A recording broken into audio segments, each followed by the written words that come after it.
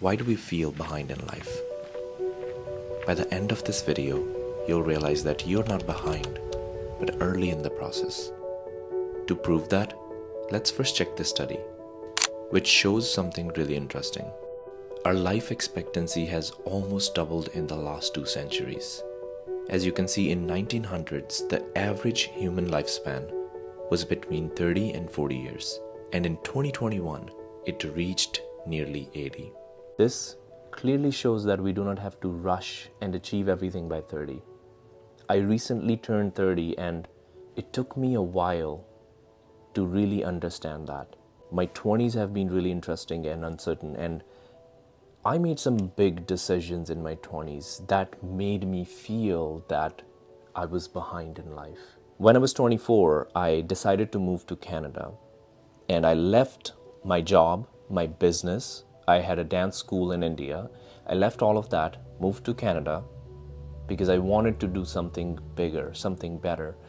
But from 24 to 27, I felt like I did not have any identity. I felt lost because here I was nobody. I was working at restaurants. I was doing all those toxic jobs, even though those jobs helped me to be where I am today, but that was not a good environment. When I was 28, I was feeling behind in life. I felt I needed to do something more. I cannot just do this 9 to 5 and especially work in a restaurant for my whole life. So I saved up money, I quit my job and decided to focus on my business, but that only lasted for 8 months. And I had to go back and find a new job. And that was devastating, and I felt like a failure. I felt like I am not enough. I will never be able to make it, and I will be stuck in this cycle. So I went back, found a new job, worked there for 2 years, saved up more money while building my business, and last year I finally quit. So still I am very new in this process of entrepreneurship, of having my own business. So I still, a lot of the time, I feel that I'm behind in life, but I've been doing a lot of work, and there are a few things that I've been reflecting more and more, and especially when I turned 30, that was for me in a way an alarm that was telling me that you need to rush, because people around me were doing more things. They were moving to the next stage in their life. They were getting married, they were finding better jobs, they were making money, they were buying their houses, they were buying new cars. And here I was only doing the bare minimum. At least that's what I thought. And if you're feeling the same way and you're on a similar journey, the first thing that I want you to reflect on is the comparison. I want you to stop comparing your life with your friends, with the people you grew up with, because your path is different. You have to reflect on the things that you are doing. Maybe the things that you're doing, the career you are going towards is so different that nobody in your family has done this before. So if this is a new path, this is a unique path because it's your path, there's no comparison. You can only compare your path with someone, let's say if your friend is also on a similar path, if they're chasing the same thing, and you don't have to achieve everything by 30 or even 40. Life is long. As we have seen the graph that we have been living longer, so which means we have more time. That get settled by 30 is so old. This is old school. So let go of that mentality, because this is what I've been doing. And I've been feeling free.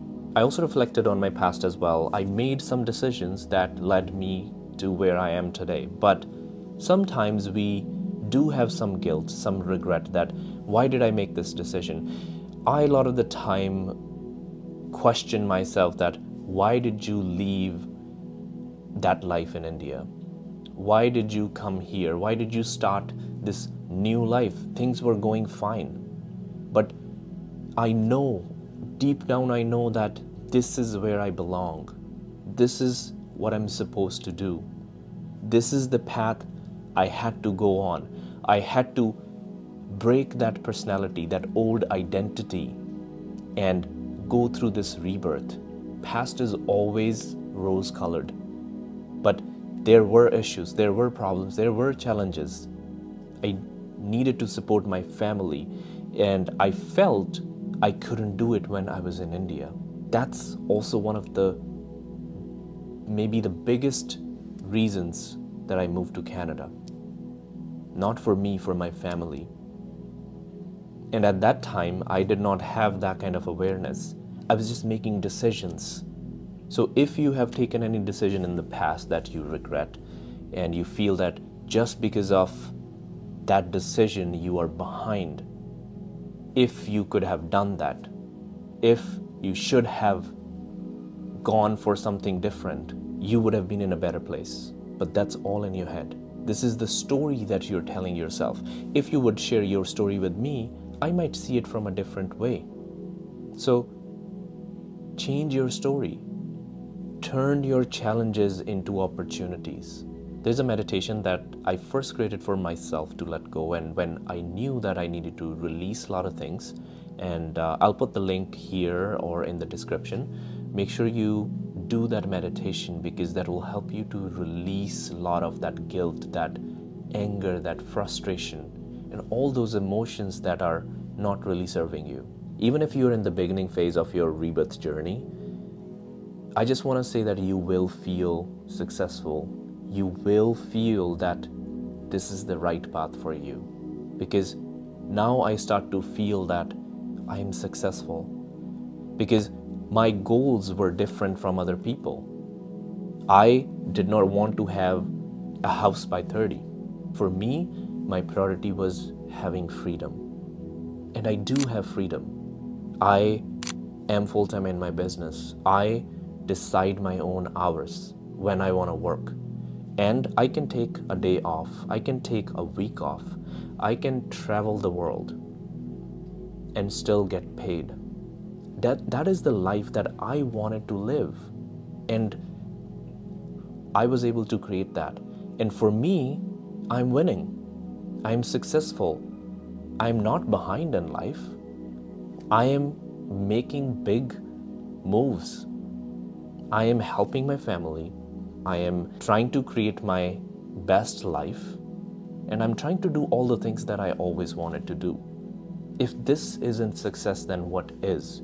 Yes, it's good to have goals. It's good to have visions. And I do have that big vision. And I am slowly moving forward towards that vision. But I'm doing everything that I wanted to do 3-4 years ago.